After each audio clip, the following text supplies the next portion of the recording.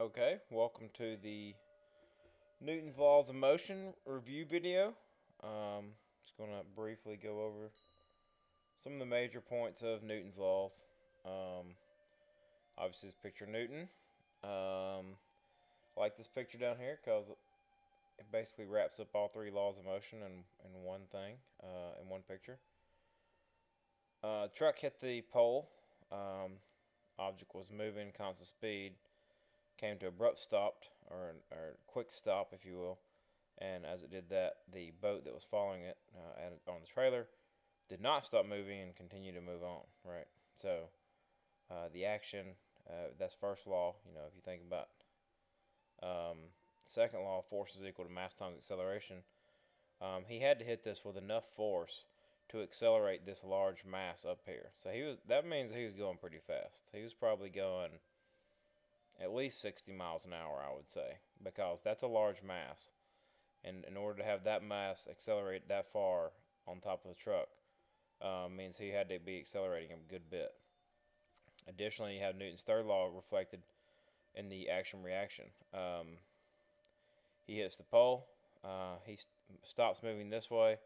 As a result of hitting the pole, the boat goes flying up.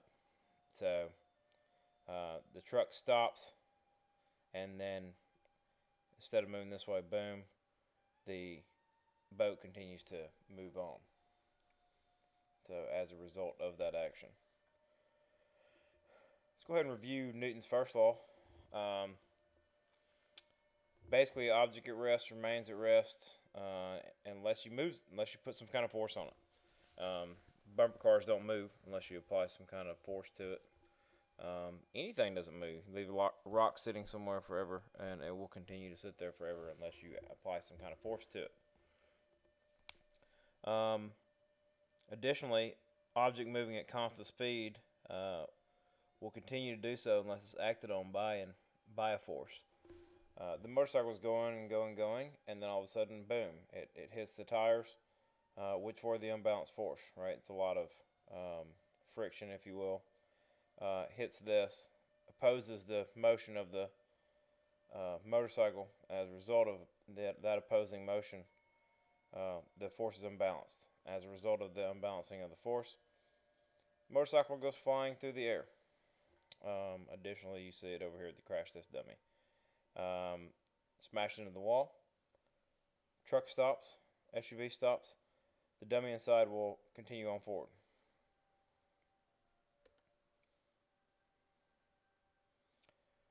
It's oftentimes referred to as the law of inertia.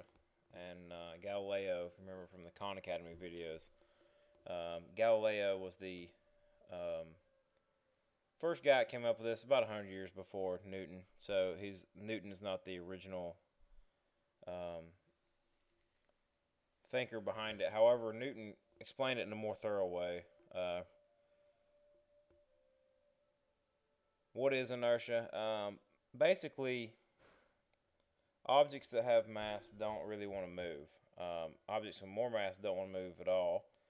Objects with low amounts of mass, objects with high amount of mass like the car, don't want to move easily. Objects with low amounts of mass do want to move easily because they do not have a lot of inertia. So inertia is directly related to one major property, that being mass. Now, I think I probably advanced that too quick. It's hard to start something moving when it has large mass or a lot of inertia. It's additionally hard to stop something that has a lot of inertia. It takes more force to stop it if it once it's in motion. It takes way bigger brakes to stop the car than it does the bike here. Newton's second law. Acceleration of an object depends on the mass of the object and the amount of force applied. That's a book definition. The real definition, and that's, I guess, is really the real definition, but the summarized definition is how fast something moves, right? Acceleration of an object. How fast something moves is dependent upon how heavy it is and how much force is applied to it. Again, it comes back to force. if you apply more force, it will accelerate more. These are basic duh things in science that you've known for a long time. If you push something harder, it will move faster. If it is really heavy, you have to push it really hard to make it move. That's exactly what Newton's second law says.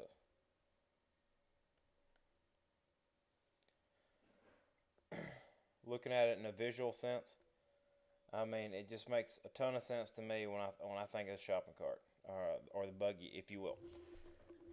We've all pushed these things, so I mean, use things in your life experiences that you can relate to. I'm sure you've had to push the cart or the buggy around for your mom or dad. When you first get it, it's empty and you can wheel that thing around like anything, right? It's very easy. It doesn't have a high mass, has very low inertia. If you load down your shopping cart, probably not using pumpkins, but whatever you're going to load it down with, it has more mass. It takes more force. This man is obviously pushing with a lot of force to get this thing to move. So, this, again, duh science. You know that. You just didn't know it was a science law. Newton's second law is why trains are very slow to start. Yes, trains will move, and trains can move fast, but it takes a lot of force to make them move fast. They have this whole big old thing right here called the engine, duh, and it is huge, and has tremendous amount of horsepower, or basically thrust, that will provide a lot of force. Inversely, motorcycles can go very, very fast because they're really small. They have a lot of force can be generated from the little engine and its small mass. You combine a lot of force plus small mass, what does it do? It accelerates fast. That's exactly what F equals ma says, right? So if you increase the force, decrease the mass, it will go fast. Inversely, this is like with the motorcycle, right? Motorcycle has a lot of force, low mass, acceleration is high. Inversely, the train is high mass, it takes a lot of force to make it accelerate. It does not accelerate very fast because it has high mass. So they're proportional. If one is high, the other one's low. Doesn't mean you can't move something big fast, because you can. You can move an airplane really fast. It just takes more force. So it's just a matter of numbers, right? Speaking of numbers, this is how you calculate Newton's second law. F equals m times a, or ma. It's oftentimes just referred to as ma. Well, I'm not going to get into calculating every single problem for you. You can substitute the values in here. Notice the question here: what's the acceleration of a 6 kilogram object being pushed with 18 Newton force? In this case, you're looking for acceleration, so fill in your variables. 18 newtons is the force. 18 equals 6 kilograms times A. So you got to isolate that A, divide the 6 kilograms out on both sides to get rid of that mass. 18 divided by 6, the acceleration is 3 meters per second squared. Why is it meters per second squared? Because of acceleration. Acceleration is always measured with the meters per second squared unit.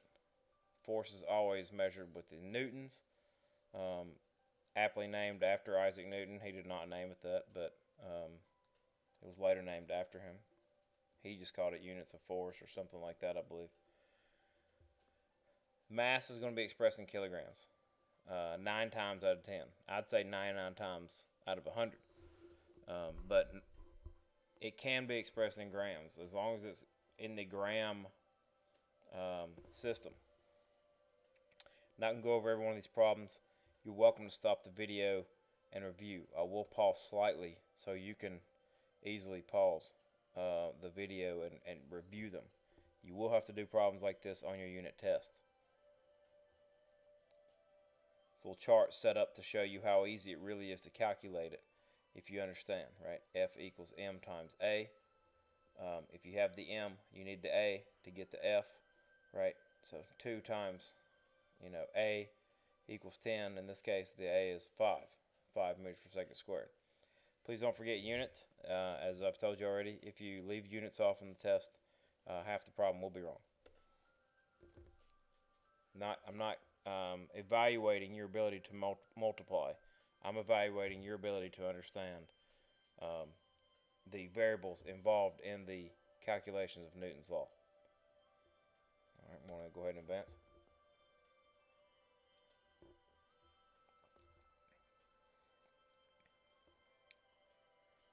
Go ahead and advance again.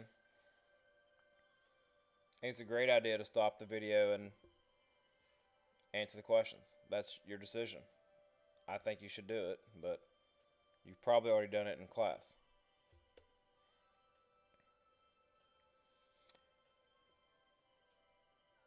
As far as weight, I'm not really going to talk about it too much here. I did mention it in class.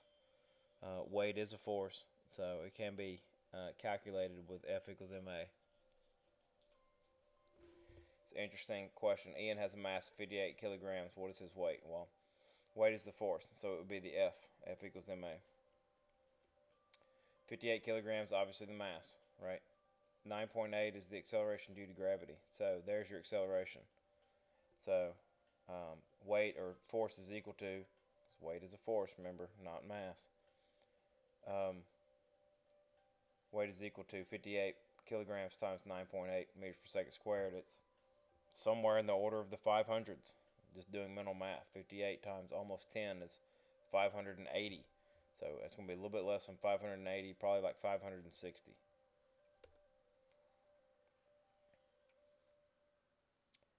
I'll skip over this problem. And now we're on to Newton's third law. It's oftentimes referred to as the law of action-reaction. I'm sure you've heard this before. I know you've seen this in school before. Whenever one object exerts a force on a second object, the second object exerts an equal and opposite force on the first object. Very easily seen with a balloon. Balloons is such a great example because you blow up the balloon with air, so you're therefore providing it with force or thrust. Balloons work just like rockets do, or space shuttle, right? Remember the video in class, the space shuttle.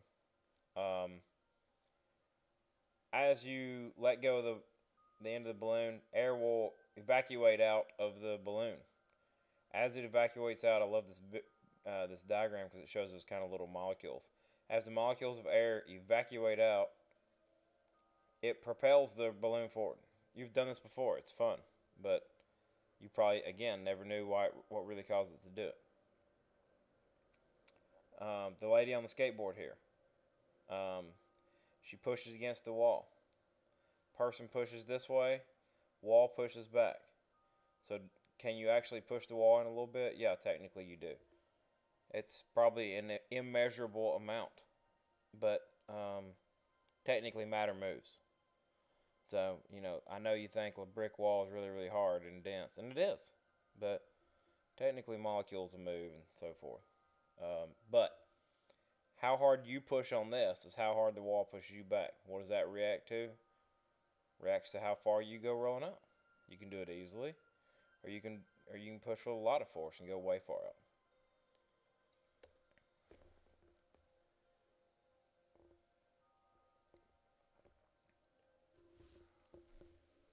Again, pictures.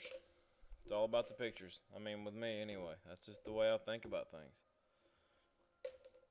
Love the rabbit. See the rabbit here? Springs this way. Right? He springs his feet against the ground and pushes. As a result of him pushing against the ground this way, I'll stop. Sorry about that. As a result of him pushing against the ground this way, and I mean to the left, he propels himself forward. You walk the exact same way. You just don't think about it. You push off of the ground backwards, right? You push opposite to the way that you're going to walk. All right, you have action reaction here. Man swings the bat. The ball is evidence that action reaction is occurring. If he hits it, of course. If he hits it, what happens? As a result of him swinging the bat, the ball changes position. that is a direct reaction from the swinging of the bat. The ball's not going to go that way if he misses it. If he gets a strike, it's not going to go that way. That's evidence that there's action and a reaction. Space shuttle is my favorite. I mean, I like space in general, and that kind of stuff interests me. However, it is by far the best example of Newton's third law of motion. That and the balloon. The balloon is basically the same. I like the balloon idea because as the air particles go out, the balloon goes up, right? And as you know, the balloon goes every which way. But the space shuttle is designed off of Newton's third law. As it blasts tremendous amounts of fuel, hydrogen and oxygen combine chemically, make this reaction go on. As it combines this fuel, it produces this tremendous amount of thrust downward. And it's shooting it down to the ground. As a result of shooting so much thrust down into the ground, it launches itself into the air at tremendous speeds.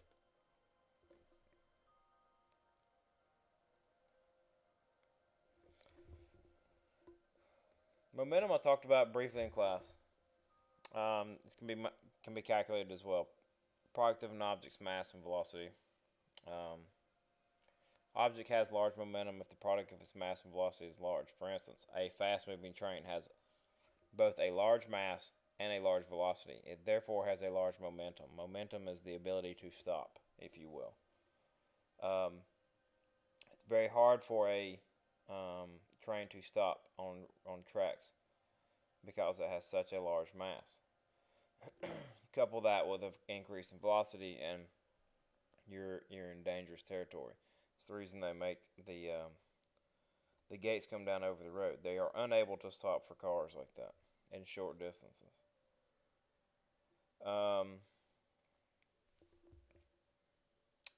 Let's see. I'm going to go ahead and move on past this.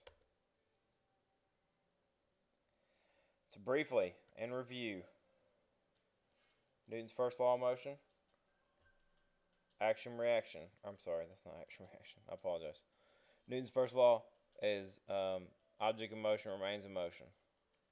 The motorcycle didn't remain in motion. It stopped abruptly or quickly. But the man on the motorcycle kept moving because he did not get hit by the tires. So he went flying straight over. Newton's second law, the train, F equals ma. What's it really mean? It really means it takes a tremendous amount of force to move something with a large mass fast. That's what it means. It can be moved. And it can move fast. It just takes a tremendous amount of force. And Newton's third law, there's my spaceship again. It's not really my spaceship, but thrust down. As a result, it goes flying up. Best example ever. Alright, I do believe that's all of it. Yeah, we'll get into this next week. So, alright, I hope that helps. That's Newton's laws in review, all three of them. That's about 3 days of notes. Obviously, this is a review video, not a... this is not everything. We're going to be doing other things in class, including labs and calculating some problems to, reinforce these ideas. So, hope it helps, and I'll see you in class.